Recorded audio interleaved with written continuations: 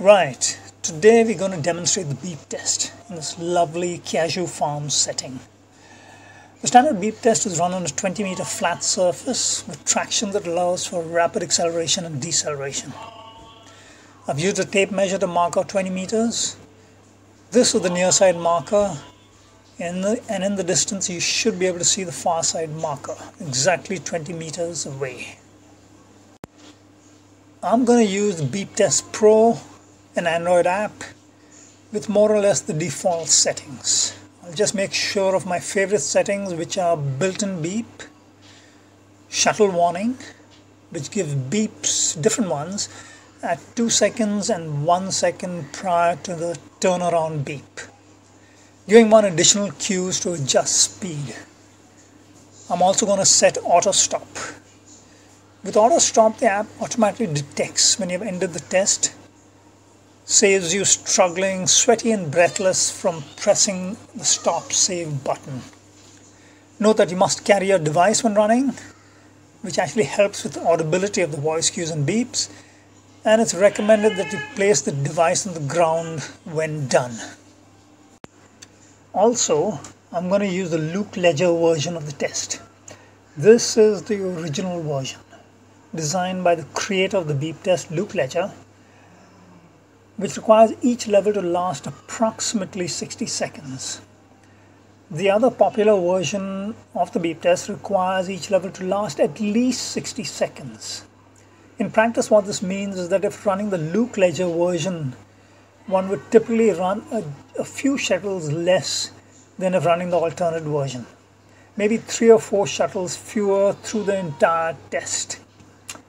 In my opinion, and confirmed through actually running both tests, the difference is insignificant. Okay, enough talk. Let's swing into action. So if you aren't familiar with the beep test, you start slow. Every minute the required speed goes up by 0.5 kilometers per hour. You must touch the marker at or before the beep goes. If you miss that touch twice in a row, that marks the end of the test. 5, 4, 3, 2, 1, 1, 1.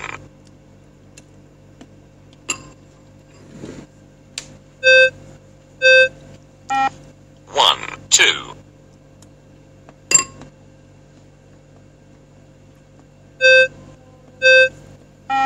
1, 3. Okay, tips when running the beep test. First, don't run and wait. That is, try to run at an even speed that gets you to the turnaround marker just as the beep goes off. 5.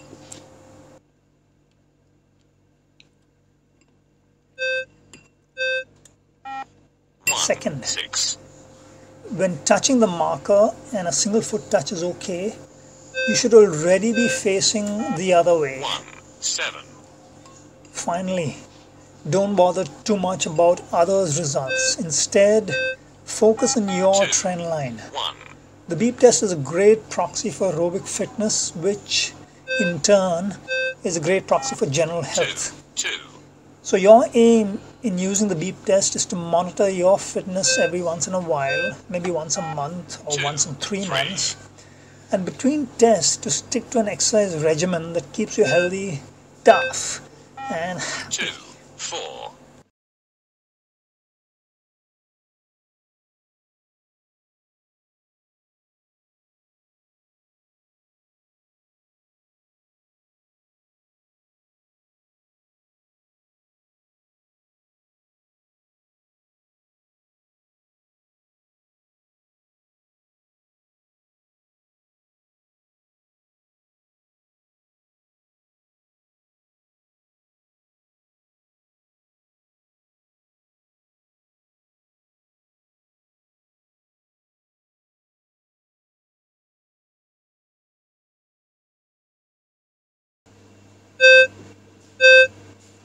Seven, 1.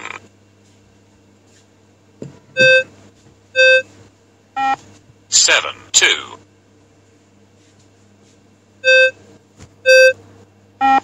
7, 3.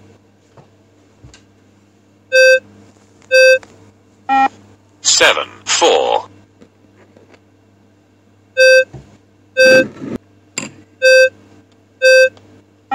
9, 1. 9, 2. 9, 3. 9, 4. 9, 5. 9, 6. 9, 7. 9, 8. 9, 9. 9, 10. 10, 1. 10, 2. 10, 3. 10, 4.